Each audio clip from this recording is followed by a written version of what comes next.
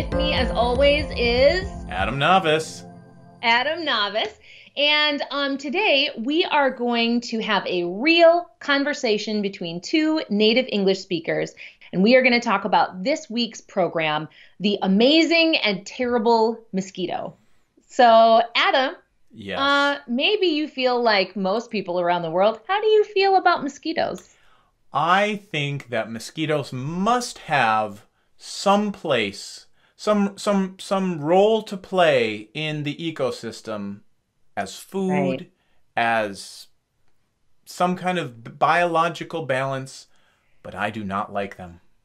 Yeah. So this program, you learn all about mosquitoes from when they are born all the way through how they live, how far they can travel. If you haven't checked out this program, you can visit the link in the show notes below or above at the link. But I think you probably learned a lot about mosquitoes in this program, right, Adam? Yeah, I mean, some of the things I knew, but I did learn more than I wanted to, more than I ever needed to about mosquitoes. Yeah. Although, thinking about your ecosystem question, I'm not really sure it answers that sort of question. Like, what is the purpose of mosquitoes? I Just to always, spread disease? yeah, I assumed they were food for birds and bats. Yeah, that's probably a good guess. So we can talk about this a little later, but of course, okay, so we know that some mosquitoes spread disease, right? Right. The program talks about that, how they can spread like yellow fever, malaria, um, other diseases, Yes. viruses. And Um, we should say for people who don't know the word mosquito, yes, um, they are, I don't know if they bite or suck blood from animals and humans.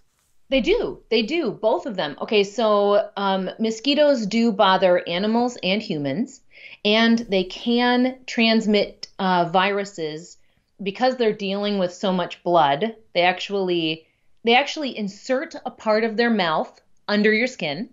Yeah, I'll bet you love that. And then what they do is they inject a sort of poison or like a substance into your skin to make your blood flow faster into the mosquito. Which, when they leave, that little toxin is what leaves the bump and Yeah. the itchy red bump on you when the mosquito leaves. Yeah. So, and that affects animals and humans. Uh, and so, because they're dealing with all that blood, they Right. spread diseases that way. Right. So Uh, normally the mosquito, it's itchy for a little while, maybe a day or two. You can put some cream on it. No big deal. Except when they transmit diseases because of what you're talking about, correct? right, right. Yeah.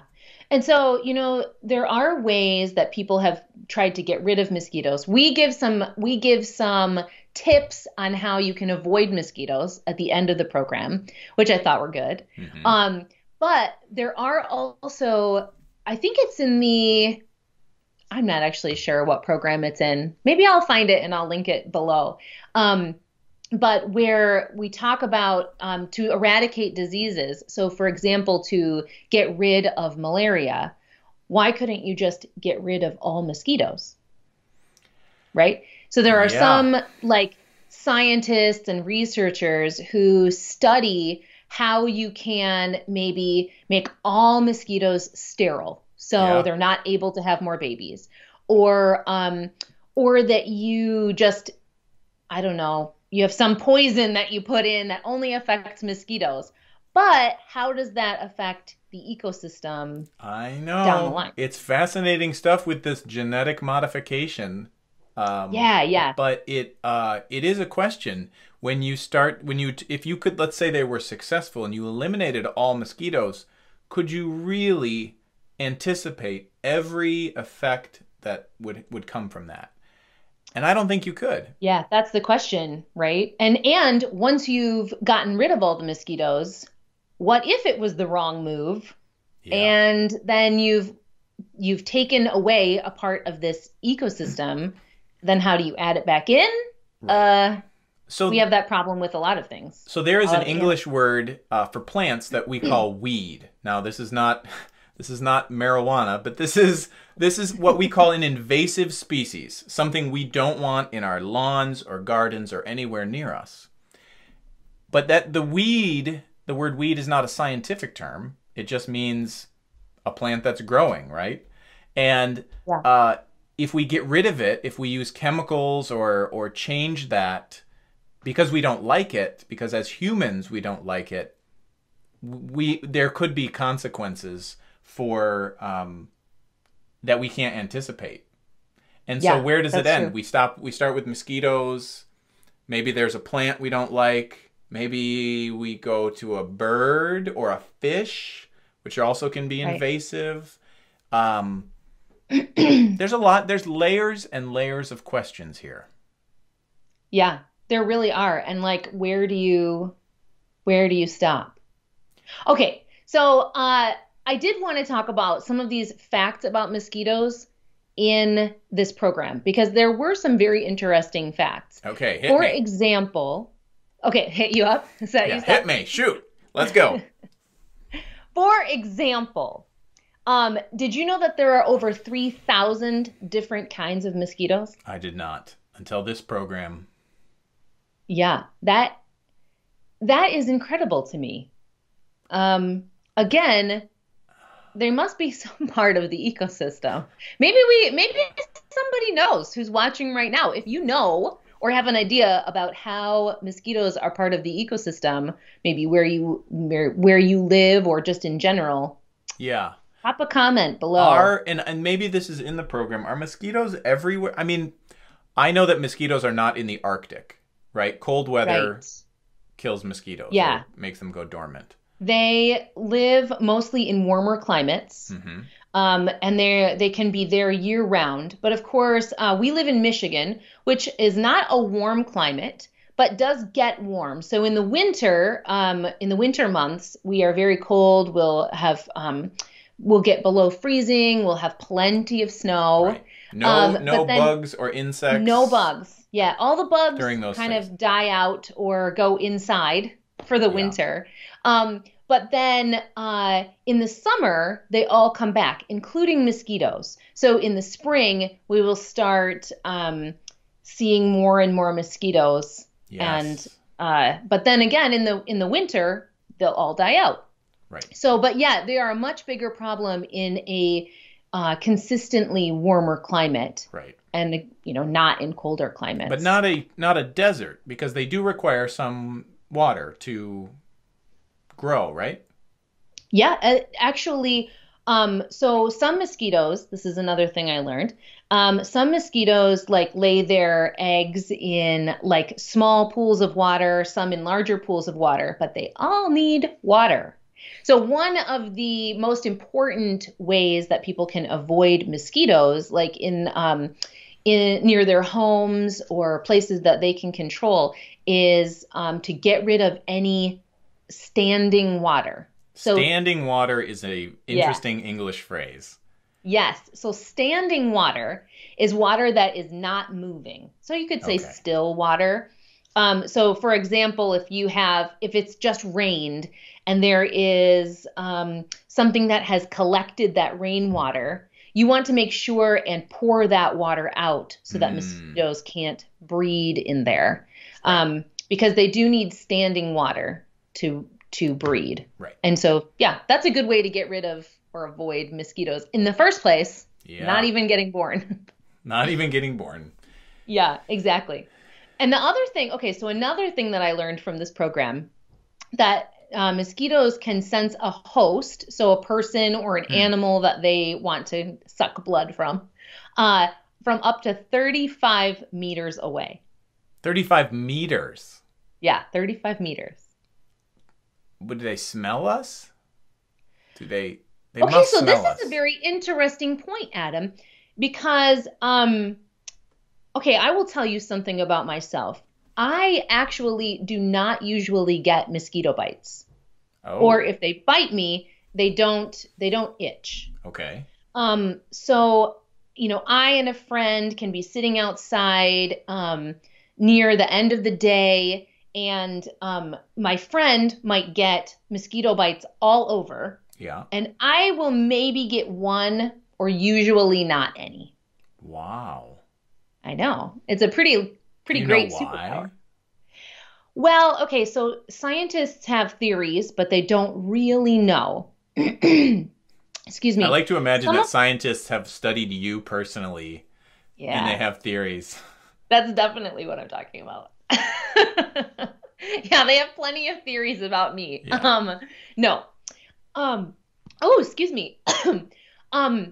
No, so what they think is that, well, they know that people have smells and chemicals all over their bodies, right? Sure. So pheromones and hormones, well, are pheromones hormones? Or Probably. Just like food smells, or right, if you eat a bunch of onions, you might smell a little oniony. Or garlic. Yeah. So there's all of these smells all over your body. And I don't know if this is in the program, but I think there's something like 1,000 different smells or compounds that are on your skin at any time, right? So every person smells very different, and they have a different combination.